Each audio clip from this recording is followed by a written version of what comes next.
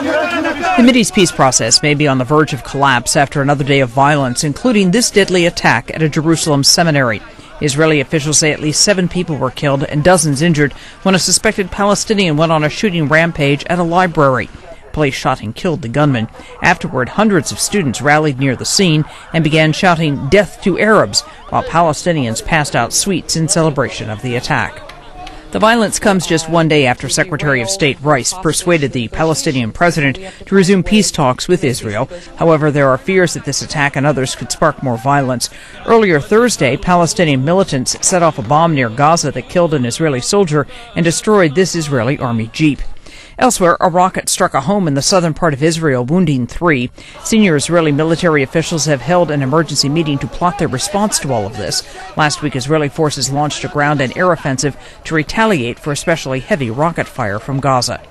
Diane Kepley, The Associated Press.